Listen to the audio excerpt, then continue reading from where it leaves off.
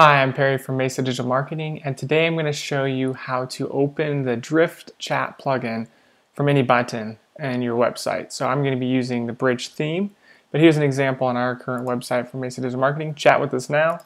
I click it, pops open this side menu. My face is probably in the way, but there's a place to chat right down here in the bottom right corner. So to do that, we just got to copy and paste a few different things. I am going to assume that you already have the chat plugin installed on your website. So this is our tutorial site. I'll walk you through how to do that. But just download the plugin, create an account, and then it will tell you where to copy the code and put it into the plugin settings.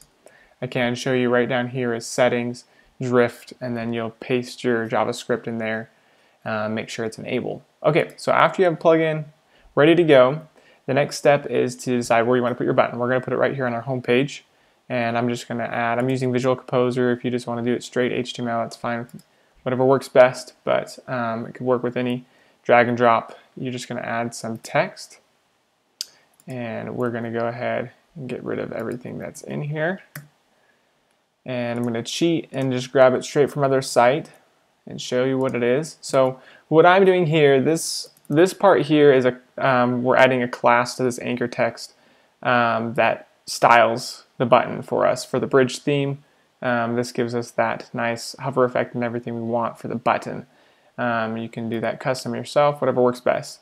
This next class is actually that's the class that we need to run the JavaScript from Drift to open with a button click. So that's going to be important. So we're going to hit Save Changes. So chat with us now. I guess one other part I didn't point out. When you edit it, you're just going to see text. Make sure you're doing this all in the text editor for HTML. And then chat with us now can be anything you want it to say. So chat, whatever, you can put anything really in there. So save changes. And if I update it now, I'll show you what it looks like. It's actually not going to work just yet. So I'll refresh the page because we still have to add the JavaScript that Drift has graciously provided for us. So I'm going to scroll down here. I made a little gray section here with the Chat with Us Now button, so you can see that has all of the effects that I want it to have for Bridge theme. So if I click on it, it's going to pop open this chat button, or this chat widget. Again, I know you can't see at the bottom right as a place for them to start typing. Okay, so it's working for me because I guess I did forget to take off the one bit. This is the bit that you have to put in. So go to Settings, and then go to Drift. And you should already have your JavaScript in there just to have it run on your site for Drift.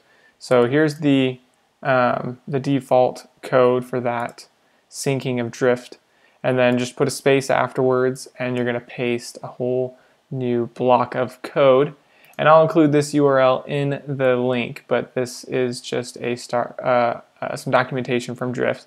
So I just literally highlighted it all, pushed copy, went over to the Drift options and pasted it a space below the other code, and then hit save.